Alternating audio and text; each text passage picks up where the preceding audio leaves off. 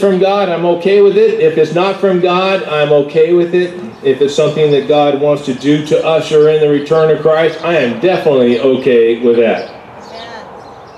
But if it's just a natural phenomenon, let me encourage you with this verse out of Isaiah 12:2.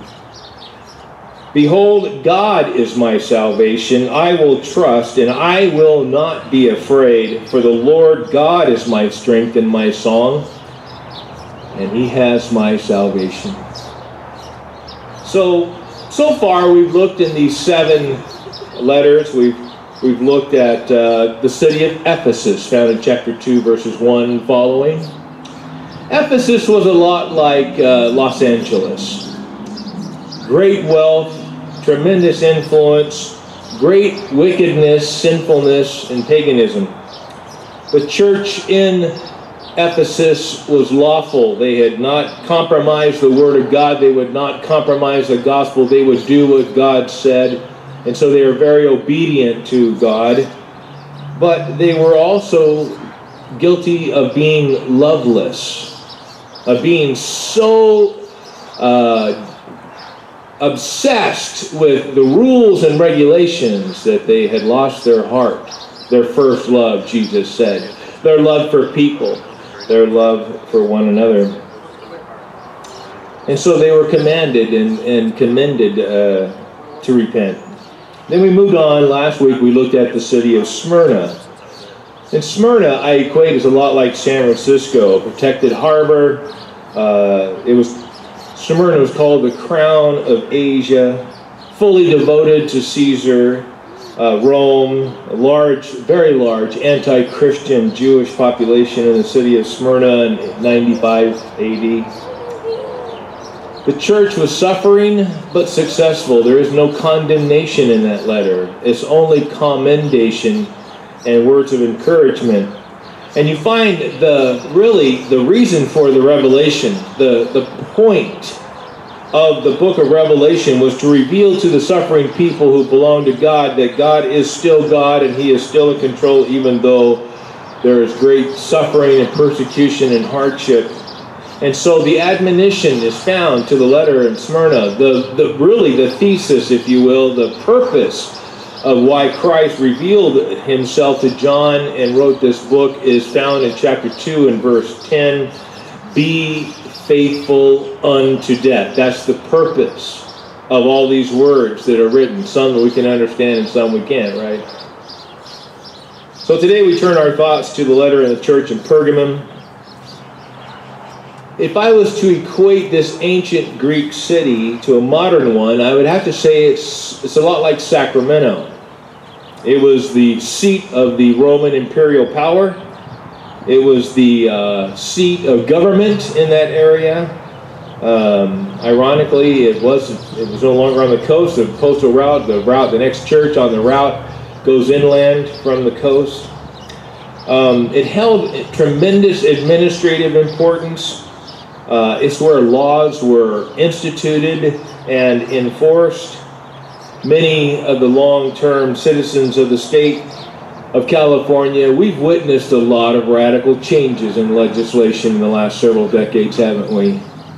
I mean, think about it. It wasn't really all that long ago we had a conservative as a governor. But, man, have things changed since then? We've been shocked. We've been really appalled at the kind of legislation coming out of Sacramento that has led our people, our schools, our businesses, and our culture further and further away from the will of God as revealed in Scripture. And so this probably is why Jesus addresses this church the way He does. And let's read that together, starting in chapter 2 and verse 12. And to the angel of the church in Pergamos write, these things says He who has the sharp two-edged sword. I know your works and where you dwell, where Satan's throne is, and you hold fast my name and did not deny my faith, even in the days of Antipas, my faithful martyr, who was killed among you where Satan dwells. Verse 14. But I have a few things against you, because you have there those who hold the doctrine of Balaam, who taught Balak to put a stumbling block before the children of Israel, to eat things sacrificed to idols and to commit sexual immorality. Thus you have also those who hold the doctrine of the Nicolaitans, which thing I hate. Repent, or else I will come to you quickly and will fight against them with the sword of my mouth. He who has an ear, let him hear what the Spirit says to the churches.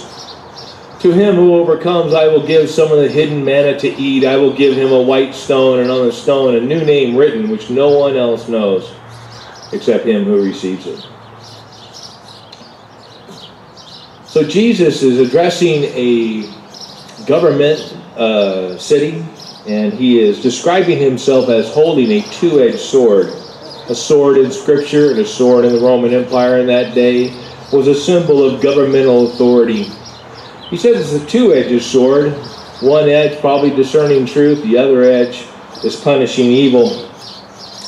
And so Jesus says, I am the one who has actual authority. He's tapping into this city's persona, and he's reminding the church that he is superior to any and all of those who are in Rome, and to those who are behind the Caesar, the ruler of this world, as John would say. Pergamum was proud to have some of the oldest temples in the region devoted to the worship of the emperor. This may explain why Jesus states that the city is where Satan's throne is. It also had a significant temple at the top of their hill called the Throne of Zeus. In essence, Satan is working through this city, through his paganism, to persecute and to seduce disciples. And that's how Satan works. He has two approaches for those who are children of God. Persecute or seduce. That's his two ways of getting in, trying to ruin us in our relationship with the Lord. So Jesus starts off like he does with all of his letters with a commendation. He says in verse 13, you hold fast my name. So despite the opposition, despite the pressure, the church is tenaciously staying true to the Lord. Holding fast is the opposite of letting go. Amen? So it means that they were not quitting. They have what I call pit bull faith. Once they bite, they're not going to let go. It says, you did not deny my name. It did not deny your faith in me. Maybe your translation says. And although they're tempted greatly at this time, they had a specific period of time that was very intense. They didn't capitulate. The pressure was evidently probably the strongest when Antipas was martyred. We really don't know anything about this person. He was only mentioned in Revelation 2:13. There is no extra biblical historical record of this martyr. The only time we ever see his name mentioned is when what we just read. So what do we know just from what we read? We know that Antipas refused to recant, he refused to retract, and he refused to forsake. His allegiance to the Lamb eventually cost him his life. He was, as Jesus said earlier in verse 10, he was faithful unto death. And that's the reason why Jesus highlighted this particular brother. Because he had just said, be faithful unto death, which is going to be repeated throughout the book. And right after that, he mentions a person that everybody in that area knew was faithful unto death. And we all know this, don't we, family, that the moment that Antipas's spirit left his body, he was where? He was in the paradise of God. We know that for sure. But Jesus goes from something complimentary to something condemning. He mentions Balaam. Maybe you've never heard of Balaam before today, so let me give you a little bit of background. In the book of Numbers, there was a prophet by the name of Balaam. He was a prophet for hire. He was a preacher for profit, if you will. And the Moabite king, Balak, sees all these Jews wandering into his area, and he's frightened that they're going to conquer his kingdom, and so he wants to destroy the Israelites, but he knows he can't go up against them in a military way because he's just witnessed them abolish the Amalekites. And so the God of the Israelites is protecting them and empowering them. And he is a wise king, and he knows, I can't destroy them by going to war. So he asked Balaam to curse Israel, and he says, well, I can't do that. And so, but eventually, Balaam's greed caused him to suggest to the Moabite king, have your women fornicate with the men of Israel. Have them marry the men of Israel. And before long, they will be worshiping idols, eating meat sacrificed to idols, participating in that worship. And also, of course, by doing so, they would lose the blessing and the protection that God had given them. And if you read in Numbers 25, you'll find out it actually worked. It worked. And so the teaching of Balaam is therefore God's reminding of the church to be careful to compromise with the world's standards, to be careful to participate in what the world says is okay and the Word of God says not. And guess what area he tightly focuses in on in the area of sin? He's talking about sexual sin. And then he goes right into mentioning another sect within this church called the Nicolaitans, which we visited earlier in the letter of Ephesus.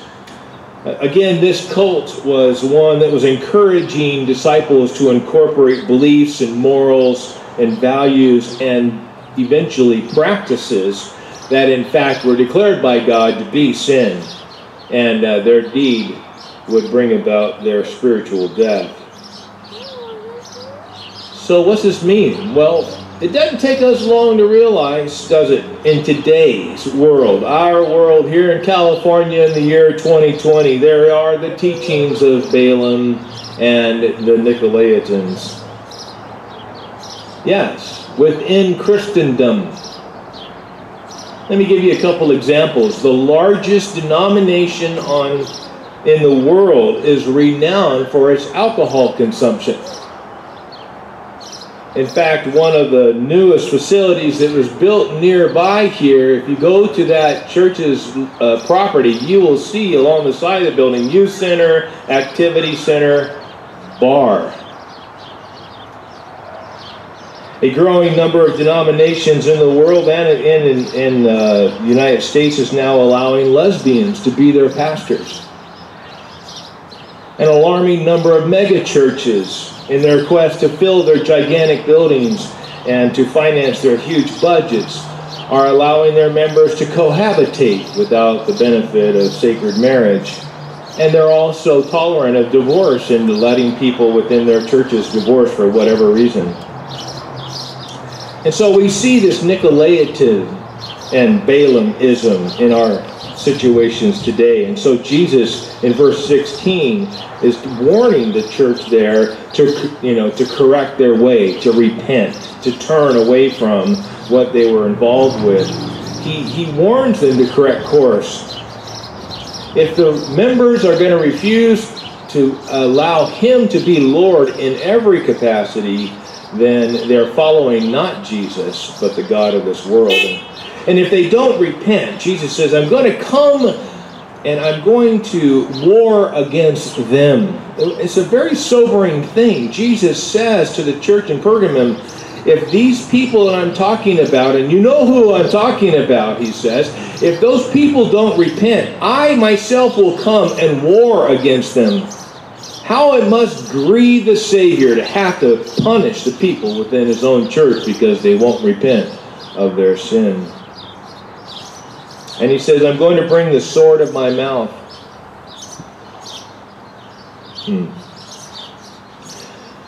Well, like they did, we too today have a right to fear the sword of Caesar. Police carrying out the will of lawmakers and rulers.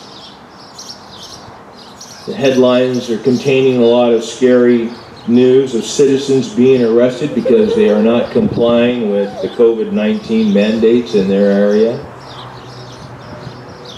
Personally, I think it's just tremendously ironic that governors are using drones made in China to bark from the sky to force people to comply to mandates in response to a virus that was made where? In China.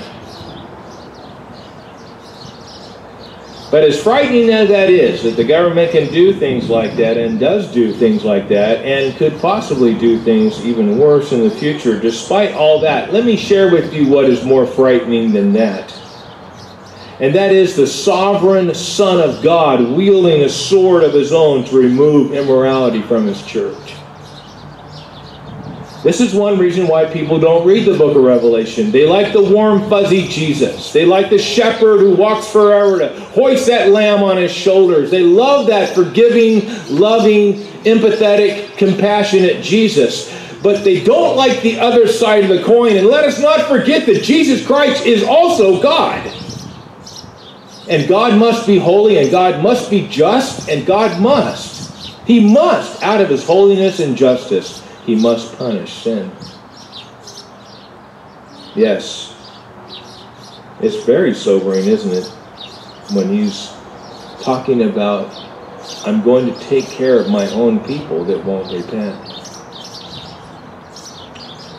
But he finishes on a note of courageousness in verse 17. To the one who conquers.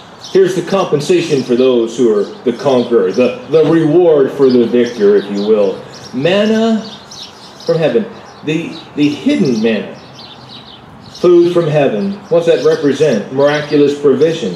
What's that symbolize? The loving presence of God. We don't need meat sacrificed to idols.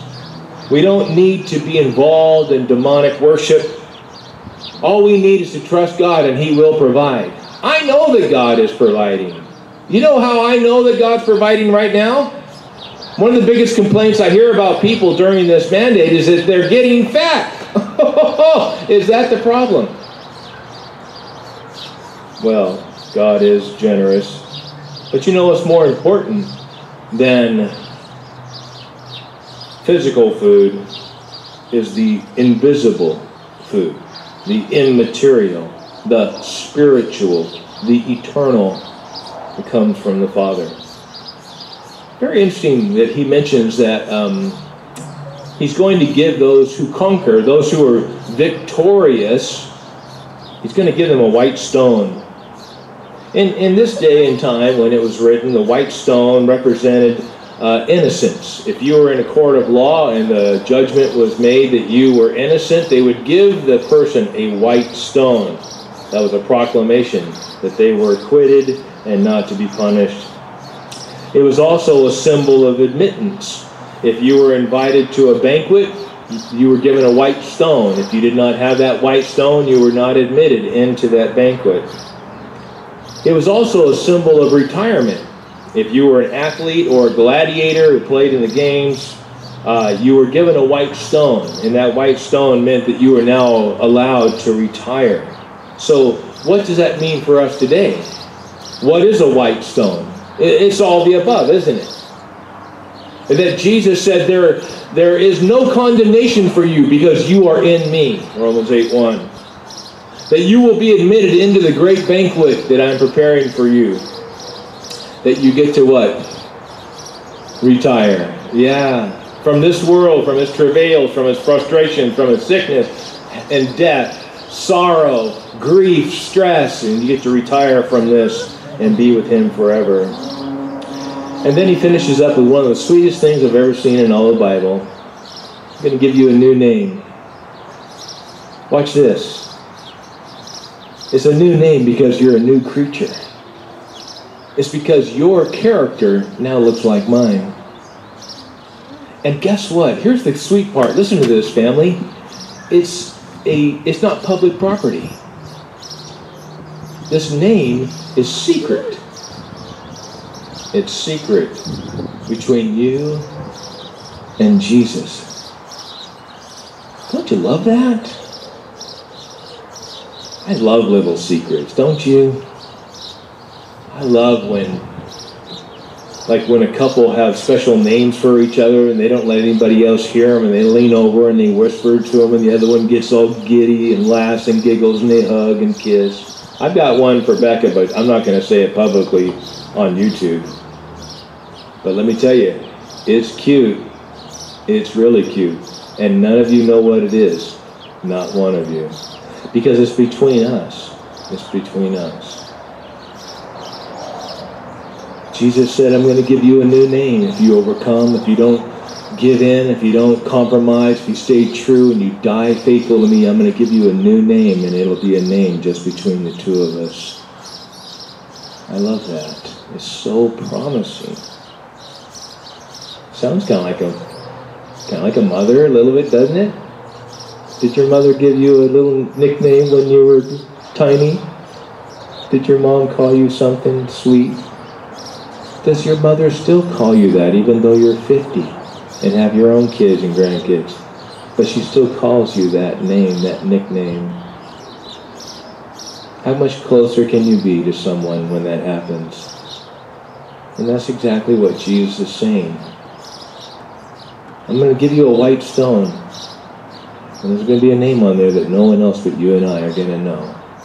That's how intimate, that's how close He wants to be. Listen to the word of the church, the Lord, church. Beloved, we are God's children, and what we will be has not yet appeared. But know that when He appears, we shall be like Him, because we shall see Him as He is. And everyone who thus hopes in Him purifies himself as He is pure. 1 John 3:2-3. I hope you're encouraged today. Joe's going to come up and lead a song before our communion, and so let's get ready to do that.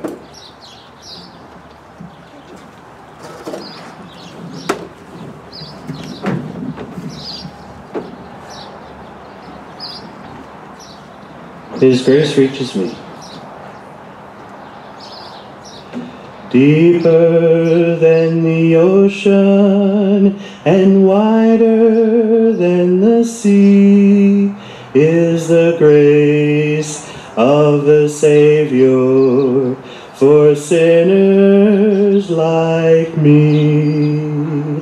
Sent from the Father, and it marvels my soul just to feel and to know that His blood makes me whole. His grace reaches me, yes, His grace reaches me, and will last through eternity.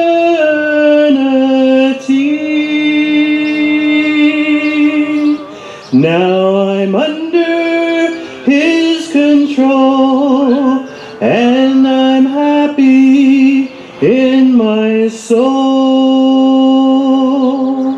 just to know that His grace reaches me. Higher than the mountain and brighter than the sun, it was offered at Calvary for everyone. Greatest of treasures, and it's mine today. Though my sins were as scarlet, He has washed them away. His grace reaches me, yes, His grace reaches me, and will last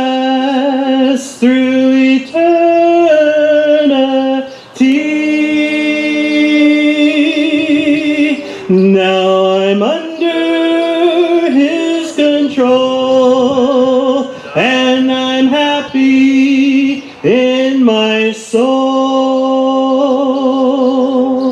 Just to know that His grace reaches me.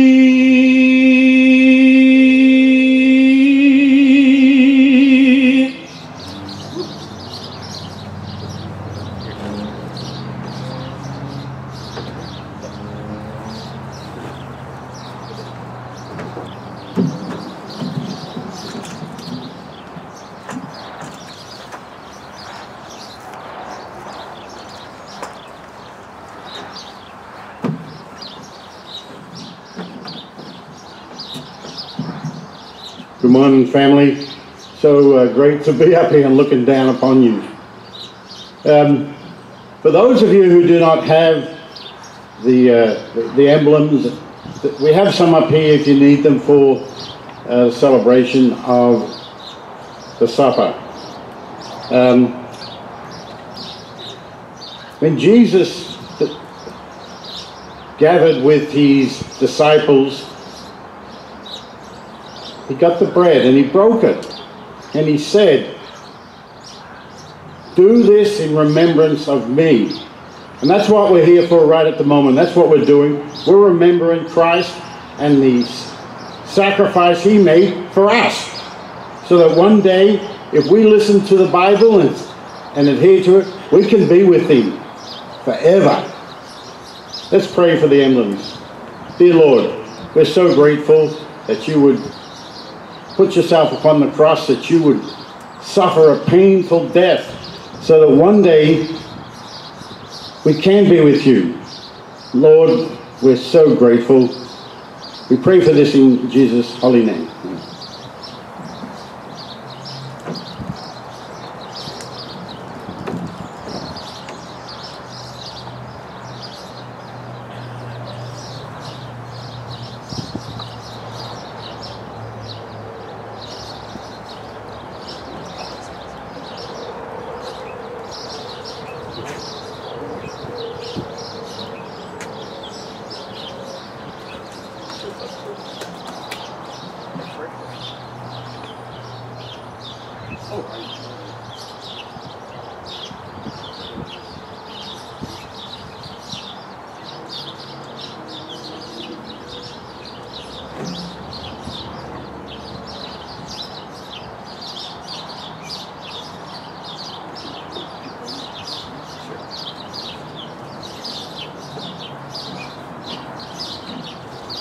Yeah, at that gathering where Jesus was with the disciples, He also got the fruit of the vine. And He passed it amongst His disciples. And He says, "Drink this in remembrance of me." That blood that He was to share the next day washes away our sins, makes us holy, makes us pure. That's the only way we can get to heaven, is to be like Christ. Having said that, our God is a graceful God.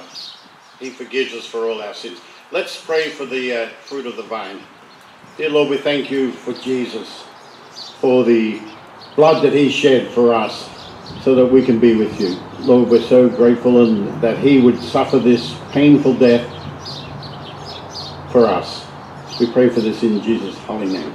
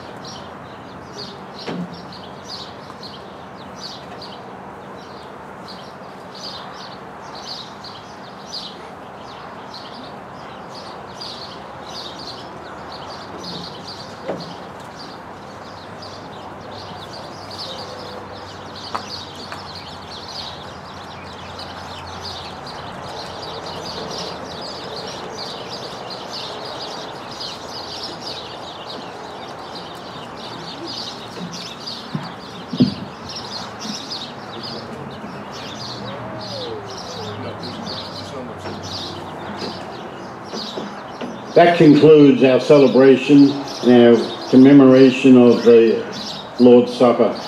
For those of you who are able, up the front we have our mailbox that you are able to put some contribution in there if you're able. We're so grateful the church is still functioning and we still have to pay the bills, so to speak. So anything you can do, we'll be so grateful. Any visitors, you don't have to do that, but we won't stop you, but please, you don't have to. Thank you and have a great day. Have a great Mother's Day, Mother.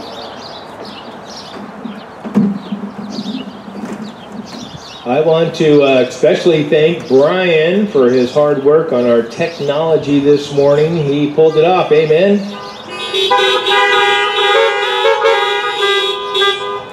And I could just tell by Brian's countenance, he's really thrilled that I had just done that. Well, I would say I'm going to let you out early to go to the restaurant, but I guess I'm going to let you out early so you can go through the drive-thru. Good luck with that, folks. Hey, we're going to continue to meet at 10 o'clock. I am hugely impressed that we didn't have a stream of cars coming in at 10:45. You guys did great. So we appreciate you and love you. And any other? Okay, so we got word that Linda Tucker is at home. And we're also celebrating how God's working to protect all of us in our congregation and our families. And so we will see you guys next Sunday, 10 o'clock, 101.3. God bless you.